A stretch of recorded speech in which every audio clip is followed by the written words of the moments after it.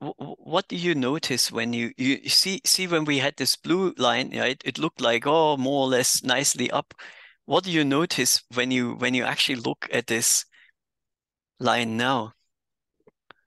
Mm, yeah, I mean, like for me, as I would say, like, or from my tests, um, we could have actually realized a lot more, Yeah, could but we we? didn't.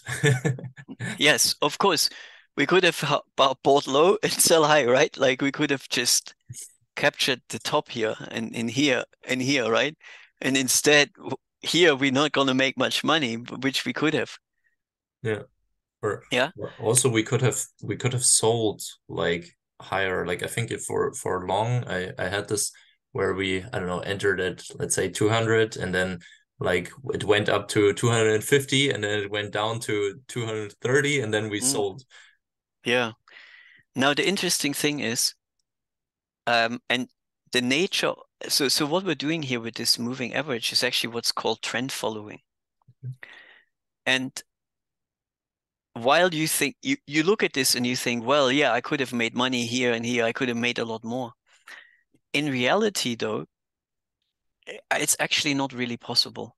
Hmm. Like when you have these strategies, you will always come in a little bit late and you will always exit a little bit early. There's nothing really you can do. And what's interesting is you can try different different look back windows, and you will find that, it doesn't actually improve things by a lot. So let's just say instead of 250, we use 150, and instead of 25, maybe we just use 50, so it's closer together. And then we run it again. And you will find that overall, see, it's actually worse. It's much worse. It's actually not a great strategy anymore. Hmm. So so if you have a decent strategy that looks like this, and you try to fiddle too much with the parameters, you will in fact end up making it a lot worse. Hmm. Um, so this could this could really be an issue. Let's just see. Um,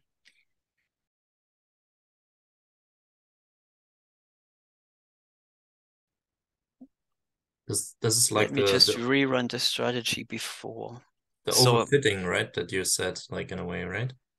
well, it is overfitting. Well, this is not really this is not really overfitting yet. We come to Okay. this a bit later. Um, but basically what that is just trying to meddle too much with something, right? And actually it's like if you try to improve that even more and try to like exit here, usually what happens is it makes things a lot worse. And this is obviously a very sweeping statement, and there's a lot more nuance to that further down the track. But in terms of, beginner level right now, I can tell you, if you see something like this is actually pretty good. Mhm. Okay. Now, what I want to do next with you is I want to actually start analyzing um, this strategy, and I basically want to show you how you can use different metrics to see whether this strategy is actually any good or not. Because right now we don't really know. I mean, is it a good strategy? Is it not a good strategy? We don't really know. Okay. So the question is, of course, now, what can we do to analyze the strategy? And in order to do this, I actually want to go back to my unrealized or to my percentage returns, first of all, because it's a much better way to analyze a strategy. So what I'll do is I'll just divide, I go from dollar returns to percentage returns. Okay. And I rerun this again.